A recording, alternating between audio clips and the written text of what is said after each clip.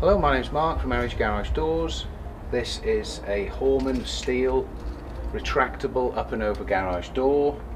They're available also in timber or glass fibre. Garador, their sister company, can make exactly the same products made to measure if need be.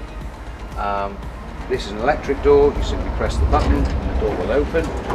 It's called a retractable door because the door retracts into the garage on ceiling mounted tracks, but the door retracts fully into the garage. It doesn't stick out when the door is open. When you close this door, being electric, the door closes onto an object or person. The motor detects the obstacle and will automatically reopen. So as the door retracts along these rails, the door slows and stops just before the cup in the track. If it was a manual door, it would come a little bit further and this roller would drop into that to stop the door accidentally closing.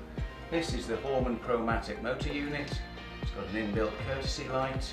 It comes with flex and a plug top ready for connecting into the mains. The motor quietly and smoothly drives the belt, and as the door comes up to its stopper, it knows when to stop, and the same at the front, so it knows when to stop closing the door. In a power cut situation, you need to open the door, pull on the red toggle, that disengages the trolley, and you literally then can just open the door and you're away. There are 3 springs each side of the door, so if a spring breaks, the door won't come crashing down. It's obviously a safety feature, and the springs are connected to the main arm, and this spring tension is adjustable here.